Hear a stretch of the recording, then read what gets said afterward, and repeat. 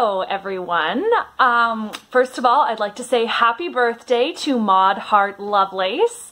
Yeah, I just found out by watching Kelly's video, Kelly from Books I'm Not Reading. She said that today is Maud Hart Lovelace's birthday, which I totally forgot. So I think that's pretty cool. She would have been 127 today. So yeah, today I'm going to talk about Betsy in Spite of Herself. So it's the second book in this bind up.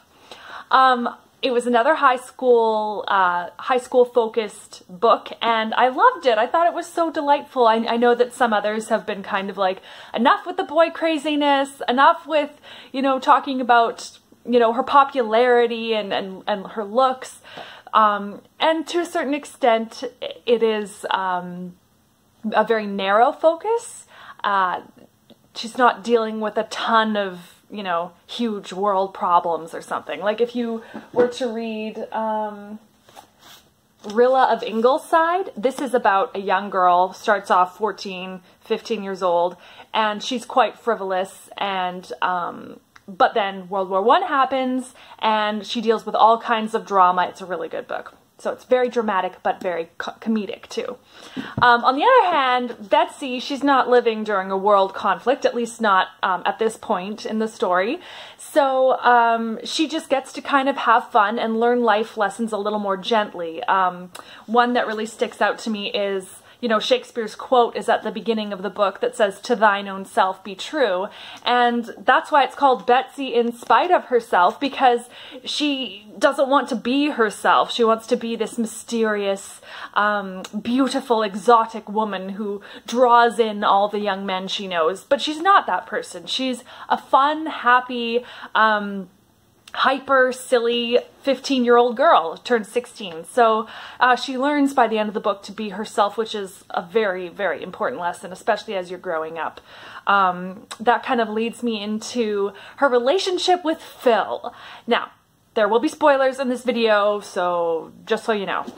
Phil is like her new tall, dark stranger. The previous book, her tall, dark stranger was Tony. She got over that. She's just friends with him. This book, she loves this Phil guy because he's a little bit older, he's good looking, he drives a red car, which was a big deal to have an auto. They call it an auto the whole time. Like some of them had hardly even ridden in an auto before, yet to own an auto, that was incredible. The thing about Phil though is he just likes this mysterious, exotic version of Betsy. He doesn't like Betsy. And Betsy, she can never just have fun with him, and she's just showing him her, oh, I'm sweet and I'm listening to you talk on and on about your auto, and I never try and, you know, say what I'm interested in. And it's good to listen to your partner talk about what they love, but to only ever listen to that and to never share who you are too, like, that's a problem. And she learns that. The other thing about Phil is that he's very jealous and controlling, and that is a red flag right there. So, yeah, I'm sure we were all very happy when Betsy came to her senses and ended it with him. Another relationship is her and Joe. They're just friends, but everyone can kind of see it coming that, oh, when are her and Joe going to get together? And obviously one of the next books is called Betsy and Joe. So we know that they are going to end up together. It's so funny when she like walks into a room, it says that Joe doesn't look at her. He doesn't even glance at her. But then when she comes up to him and talks to him, he smiles at her. So it's kind of like, aw, like there's just this sweet little kid kind of romance going on between them.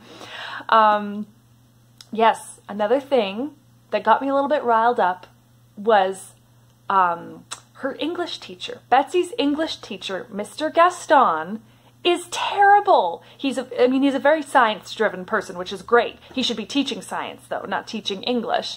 And so whenever she tries to, they read Ivanhoe at the beginning of the year, and she writes this essay on Ivanhoe, and she's passionate about it, and she tries to come up with exactly the right words to describe that story and to describe how that story made her feel. And she totally fails. Mr. Gaston fails her because he's like, don't show off your poetic abilities to me. I don't care about that. I don't care about your word choices. Just spit back to me what the story is about. And then he gives Cab and Tony 2 of the highest marks because they hit the high points of the story. They just said, they outlined the story in this paper, basically. What he doesn't know is that they didn't even read the book. Betsy told them the high points of the book so they could write the essay the next day. And you're just like, oh, it just made me so mad. But I loved Betsy's response to the situation where he goes, Tony and Cab showed me that they read the book. They did just the high points. They didn't go on and on about how beautiful it was. So that's why they get the highest marks.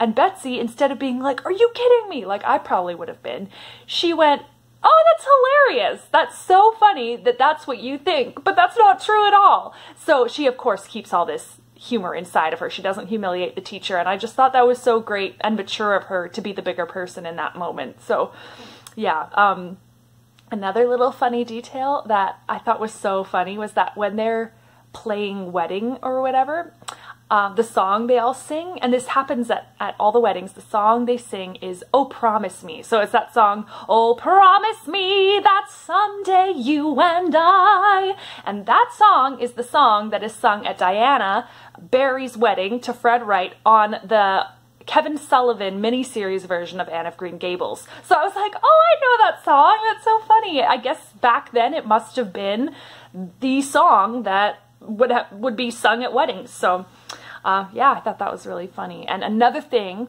that I loved, I'm kind of jumping all over the place here, but another thing that I loved is the football games.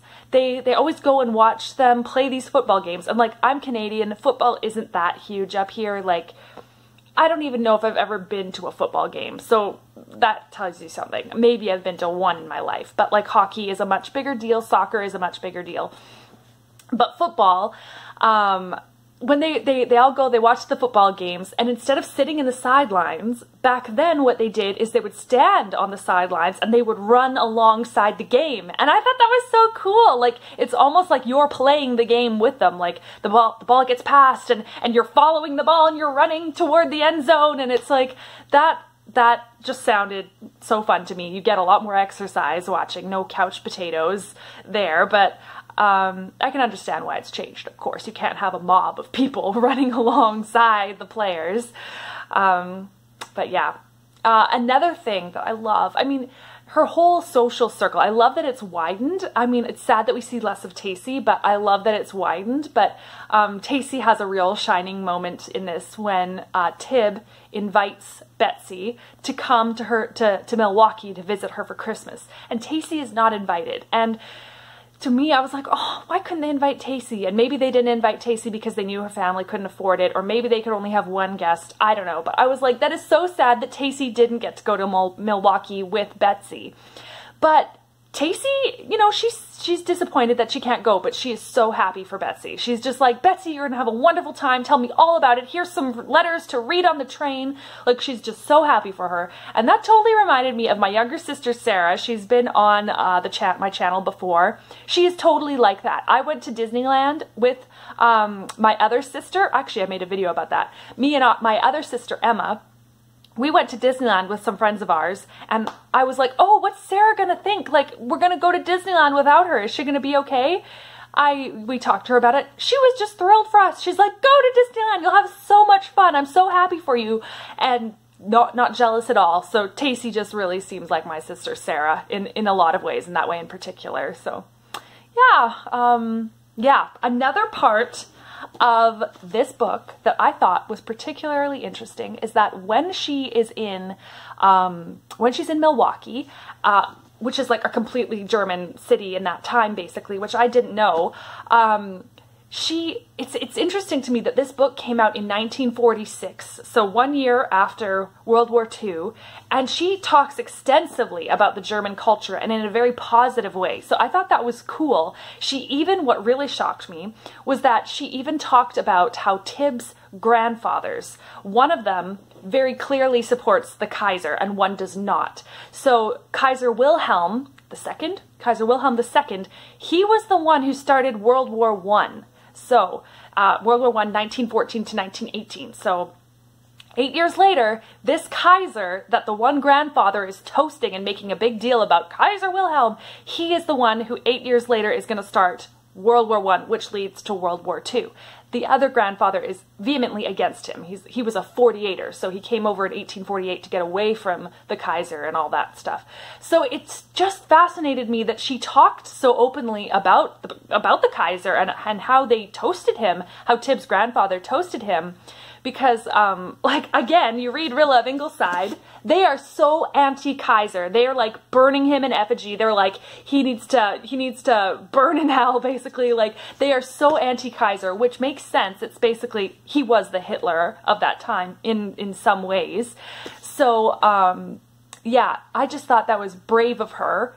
And also, like, I wonder what Tib's family thought of that. Like, if they were like, oh, don't say that, or if it was like, oh yeah, we all toasted the Kaiser, everybody knew that. I mean, I'm sure they did. If they weren't 48ers, I'm sure they all did that. But yeah, it was just interesting how it kind of went against the grain. So I thought that was cool, how she said what happened, and she didn't shy away from that, because things are more complicated than just, oh, these people are bad and these people are good. It's like, these things that these people did were bad, but there's more to them than that. So, yeah, I loved this book, and I am super excited to read the next one. What is the next one? Betsy... Oh, Betsy was a junior. I just love these books so much. They give me such a, like, warm, cozy feeling. I think I've said that. Just, like, wholesome is the word to describe these books, but not wholesome in a gushy, sickly sweet way, but just wholesome in a, they're just so good. I can't find the words, but yeah, I am looking forward to reading the next ones. I hope you're all reading good books and enjoying your lives. I will come up with a sign off eventually. So yeah, bye-bye.